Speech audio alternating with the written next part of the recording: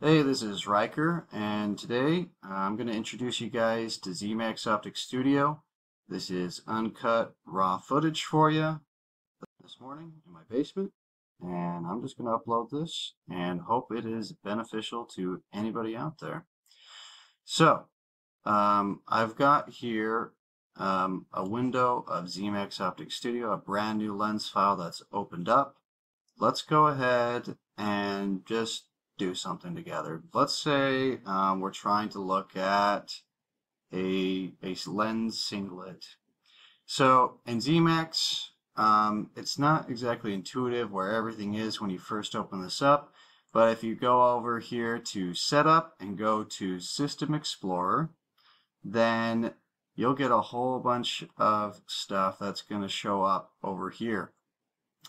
So, you've got all these different options. What you're going to want to do is open up your aperture and go ahead and let's put in some value. Let's say we've got a 25 millimeter entrance aperture, and we can close that. Let's go to our fields. Now let's see, we've got down here a field that is at 0, 0, so an on-axis field angle. We can go ahead and add in another field angle here, or my preference is either to open the field data editor, or you can also hit Control F on your keyboard. Okay. Here, you can either right-click and you can insert a field after, or you can hit the Insert button. If you want to get rid of a field, you can right-click and delete the field, or you can just hit the Delete key on your keyboard. Let's go ahead and insert a field, and let's do, I don't know, 1 degree. So, close the fields, open up wavelengths, and right now our wavelength is at 0.55 microns, 550 nanometers. We can go ahead and double click on wavelengths here, or we can also hit Control W, and that opens that up. Okay, I'm going to go ahead and let's go ahead, and there's a whole lot of wavelength presets here that they've got in as options. So let's go ahead and select this visible preset, and it automatically populates those wavelengths for me. Okay, I'm going to close that, and that's all we need to do to just start setting up a lens. So we don't need this anymore, so I'm going to unpin this so that we've got a little more view. Now we're finally ready to start putting in our lens information. So I've got my stop surface right here. My object starts at infinity. I'm going to go ahead and insert a row here by hitting the Insert key on my keyboard. Again, you can also right click and hit Insert or Insert After.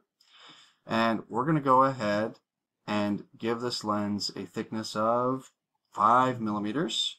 And we're going to use a nice common material, NBK7. And we don't have any curvature to this lens right now. It's just a plano, but let's go ahead and see what this looks like. Up here in the Setup tab, oops, double click that. Okay, on the Setup tab, you've got cross section. So I'm going to hit cross section view, and there we go. There is my plano lens.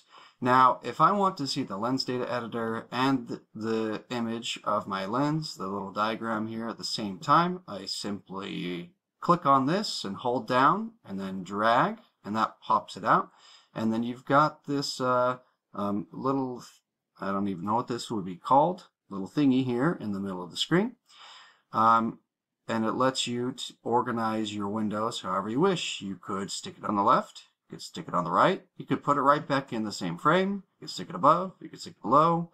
I'm going to go ahead and stick it to the right. Okay, so now I can see my lens information, and check it out.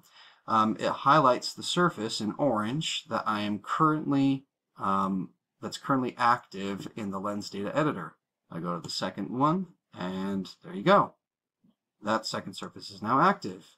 Now I want to go ahead and create some distance between this lens and my image plane. My image plane is right now at the exact same location as the second surface of the lens. So I can add in some thickness here. Let's go ahead and add in 50 millimeters. Now, I have my settings set up, so I have to update this automatically. Sorry, I have to update this by clicking on the update button, but your settings probably will have you update automatically.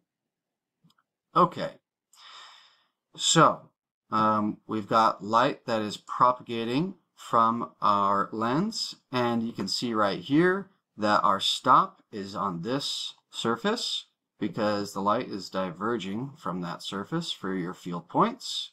So all the field points are lined up together.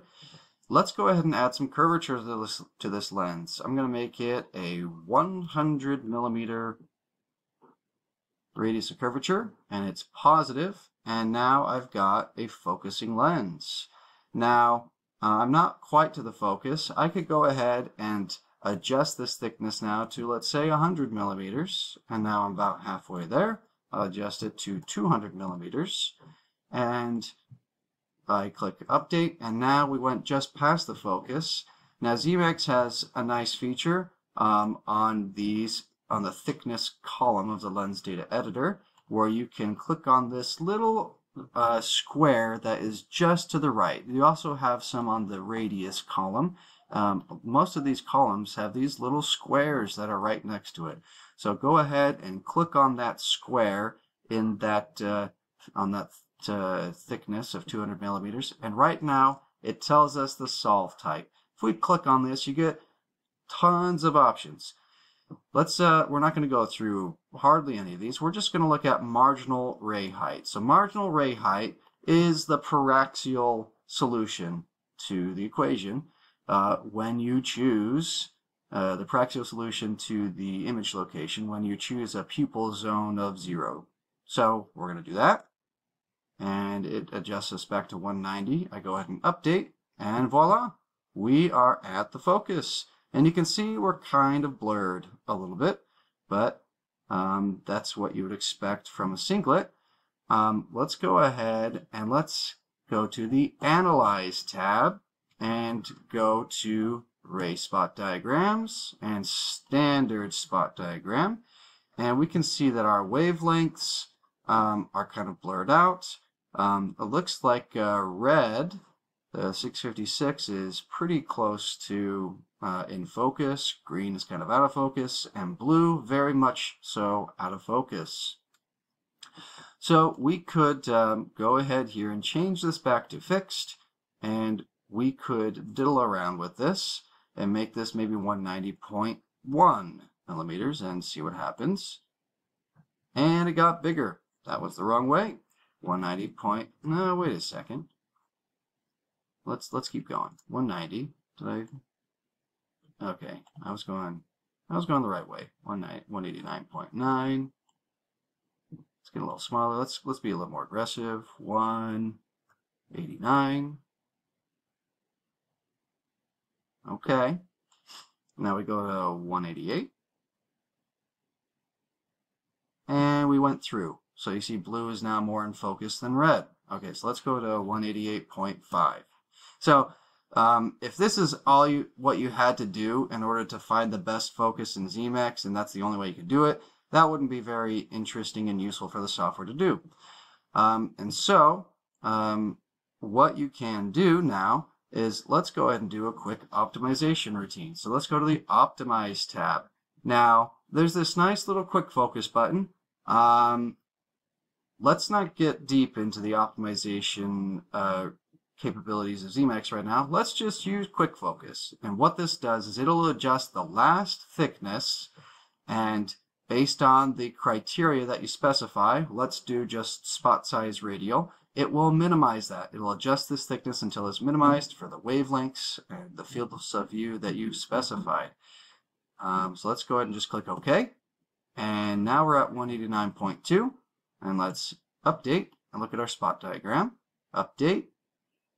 And there you go. Green is now in focus. That's the middle of our waveband. Red is a little out of focus, and blue is more so out of focus.